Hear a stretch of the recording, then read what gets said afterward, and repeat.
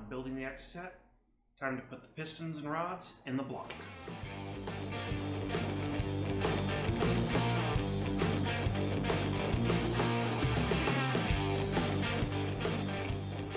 So basically I have my crankshaft installed, assembly lube on that, ready to go. Now the next step is taking my assembled pistons and placing them into the cylinder bores, then going underneath and hooking up the connecting rods and caps. So first thing I'm going to do is I need to take my pistons, and you always want to protect these rod bolts, as well as you want to protect the edges here so that they do not mar up the piston wall when inserting it into the motor. Now, you'll see the F on all of these pistons. That stands for front. That means that this particular piston will be going in this direction into the block. So one thing I need to do first is oil with, I'm actually using AMSOIL break-in oil,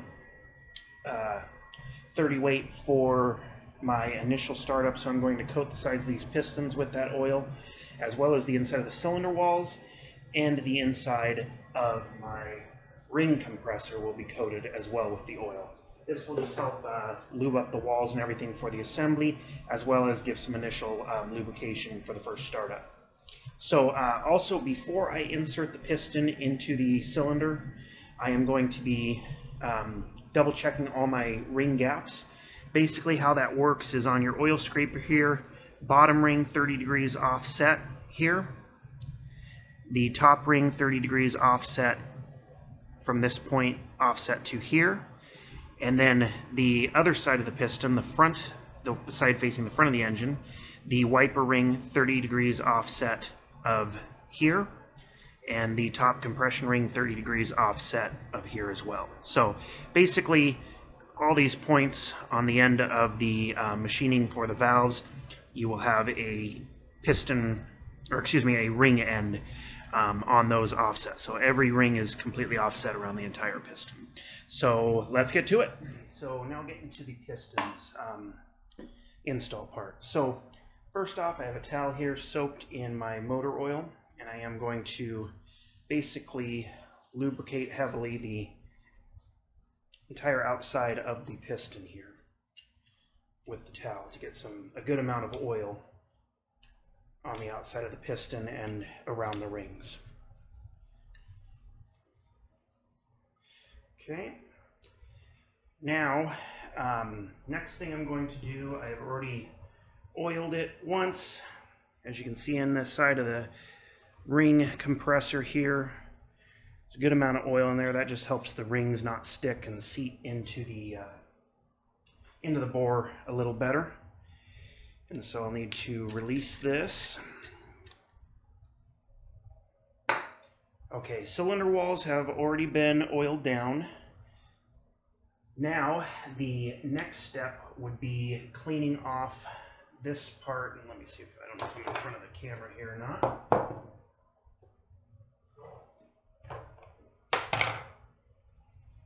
Next part will be cleaning off the bearing surface here. I have a towel soaked with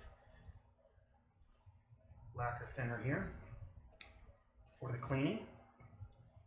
And then also taking my rod bearing, wiping it down thoroughly as well with the lacquer cleaner. You can see there is still quite a bit of debris and dirt on those bearings, even though they've been cleaned several times.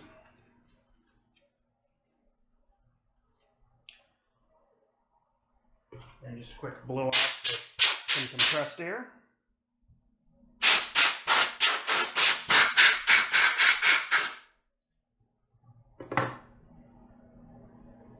And then I'm going to insert the rod bearing into the rod here, dry.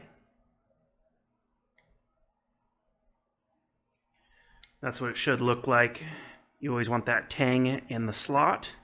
And then make sure your bearings, one side's not sticking out, that they're both flush with the machined end of the rod here. Then we will apply some assembly lube. And I am doing this this part without gloves, mainly because there's a lot of sharp edges that I'm working around, and the gloves will keep tearing if I use them. I don't want to get a piece of rubber glove stuck in between the rings or somewhere in the cylinder that I can't access. Okay, so now I got my 2 pieces of tubing. I will insert these, find the loose end here, over the ends of the bolts. And now this piston is ready, just about ready for insertion into the cylinder. Next step, and this is a tricky one to show on camera, this dot here on top indicates the front of the piston. So when you have your ring compressor on, you can no longer see the front of the piston. So this will be your indicator for that. Now, to space my ring end gaps properly, the top compression ring should be over here. Wiper ring, this is the looser one, should be over here. And then the oil scraper rings, the top ring is lined up, it should be about there. The bottom ring is here, it should line up around there. So now this is ready for the spring compressor. Now when you put the spring compressor on, you want to make sure to leave some of the pistons sticking out the bottom. You don't want to have the spring compressor completely below, because you'll not be sure that this piston edge is able to fit in the cylinder bore correctly. This is kind of a guide, the bottom flange on the piston here, to help you get it inserted correctly into the bore. So this is the fun part, cranking this thing down without spinning the rings. And make sure, as this type of a spring compressor will curl on you, to get that, keeping it nice and flat. Torque it down as much as you can. All right, that's all she's got. So now this piston is ready completely ready for insertion into the cylinder. My cylinder bores here, this particular cylinder, 2 and 3 here, are the crankshaft is at the, I guess, bottom dead center. That would be for the crankshaft.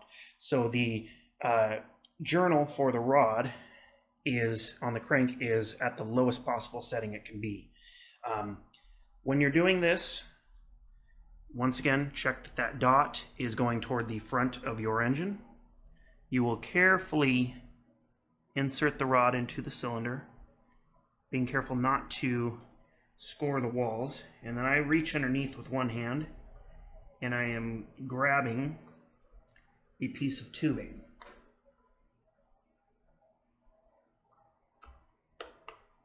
Okay.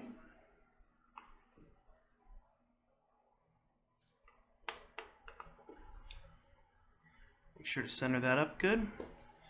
I'm going to give it one final crank here just to make sure, and yes, it is completely sealed.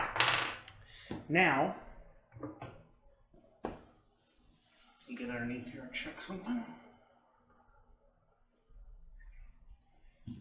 Now I will slowly make sure this is completely seated on the head surface and centered. You don't want this to lift off the head gasket, because that gives a chance for one of your rings to pop out. If that ring pops out, immediately stop, because if you force it any farther, you're going to crack the ring, and then you're in for a new set of rings. So basically, I'm going to take the bottom of this plastic hammer and just tap slowly.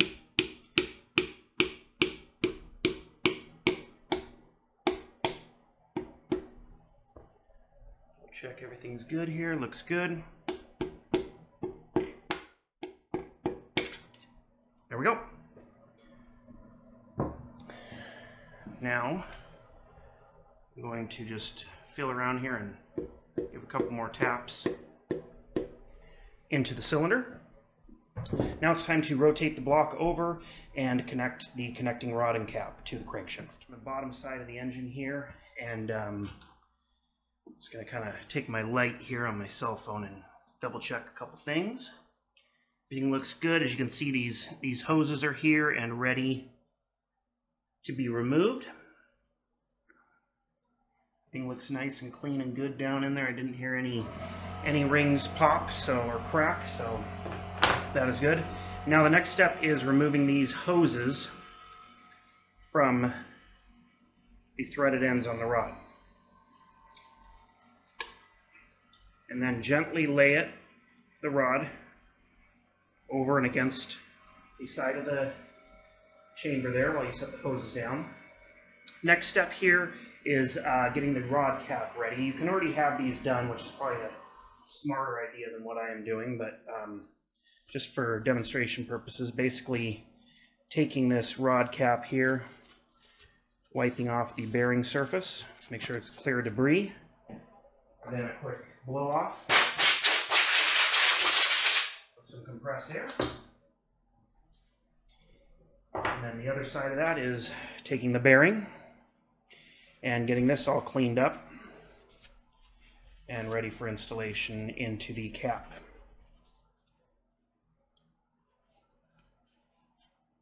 Okay, and then give that a quick blow with some air. Get all the lint off of the bearing, and then basically same way you always do it. Tang inserted, and then snap the bearing in until it feels nice and tight and secured. Make sure it fits properly in that bearing surface. You can see this is my one rod bearing that had a fair amount of scoring in it, but you can't even feel it with your fingernail. My machinist looked at it and said, you know, you can do new bearings, but he goes, these were clearanced so well and they were still tight. He goes, you know, you're not looking to put a lot of miles on this motor before you do a real rebuild, and his suggestion was just live with them. They should be good to go for quite a while. So that's what I'm going to stick with here. And then I need to, before applying, I will put some assembly lube. And this Permatex Ultra Slick assembly lube, it's the only assembly lube I've ever used, but actually I take that back. I've used assembly lubes before, but it's a very interesting consistency, I would say. And here I'm going to be putting some assembly lube on the crank journal.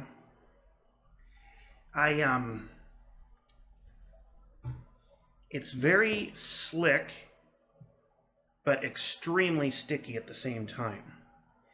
And it's kind of weird because it will be so sticky that you can't get it to... it wants to just keep sticking to your fingers, to everything, but yet when you're done assembling, it will literally just start dripping all over the motor. So kind of an odd consistency to the product. So the other thing I'm making sure too is I'm making sure to get some assembly lube on these machined surfaces on the side of the crank, as there is play in the rods back and forth. And that is one thing also, once you have the rod installed, you will need to take your feeler gauge and make sure that you have the correct end play in the rod there between the crankshaft and the rod. So okay, so that is all lubed up. Just gonna blow my hands off with some air real quick. And now for doing the cap, there is, just like everything on the engine, there is a direction to the cap. You can see the little dash mark here. That will coincide with a dash mark on the side of the rod.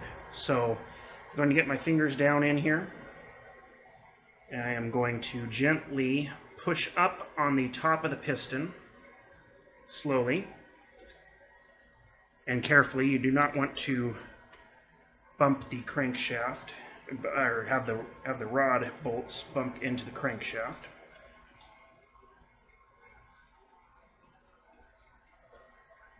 Okay, get it lined up here. Okay, it's fully inserted. Now I will find this little hash mark here, and I see a similar hash mark on this side of the bearing. So now I'm going to insert this rod cap like so. Make sure it gently touches, and then grab your mallet and tap it until it locks to the rod. Now, the last step of the install here is your cap bolts.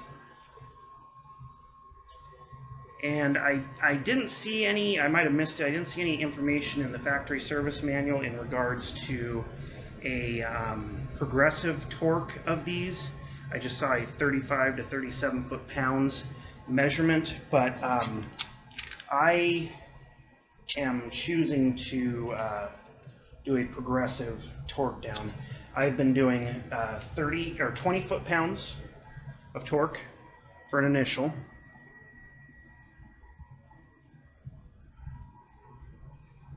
Get that here. There we go.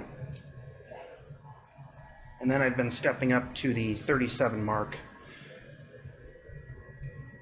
for the second torque.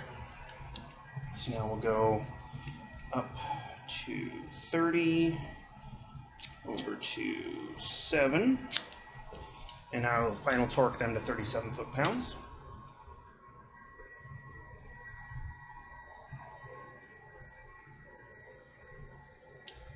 There we go. Okay. So that is all installed. So now in my factory service manual, it claims the end play, which is basically between the crankshaft here and the rod cap, should be a minimum of 4 thousandths up to 11 thousandths, or roughly that. Be sure to check your manual, don't listen to what I say, because it's not necessarily right, but that is how I've seen. So starting at 4 thousandths, I'm going to check my clearance here, and I have 4 thousandths of clearance. So I'll step up to 8 thousandths, that will not fit in. That's, there's 3 thousandths, here's 5 thousandths. 5 thousandths will fit barely. 6 thousandths is snug, so it looks like 7 thousandths is the winner. Yep, 7 thousandths will not fit in. So I'm about 6.5 thousandths or so on my end play there. So that is well within spec according to the factory service manual. So anyway, so now I already had one in before just because I haven't done it on this motor before and I wanted to make sure I was doing the piston correctly there. So I got 2 done now. Now time to do the final 2. And then that's it for installing the pistons. Okay, so last thing I want to do now that all the pistons and rods are installed and connected to the crank is put the crank pulley bolts back on and basically just take a breaker bar real quick and just check the rotation of the engine a few times just to make sure everything is spinning freely and nicely. So everything feels real good there, nice smooth motion, no hiccups or drags. So rotating assembly is now complete. So next time I'm going to be doing a video basically on installing the oil pump, oil pan, and windage tray. And yeah, thanks for watching. Hopefully this helps you guys out. Please feel free to leave some comments down below for me. Thanks for watching.